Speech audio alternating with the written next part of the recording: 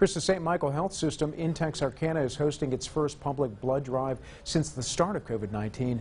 Medical professionals say the blood donation process takes about 45 minutes, and one donation can help about 3 people.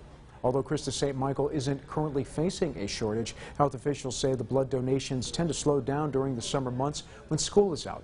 Kids and young adults make up a large portion of those who donate.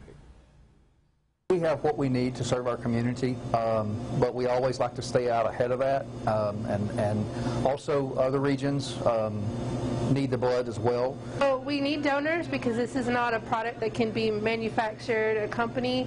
It has to come person to person. The blood drive is set for tomorrow from 8:30 a.m. until 8:30 p.m. at CHRISTUS St. Michael's North Conference Center.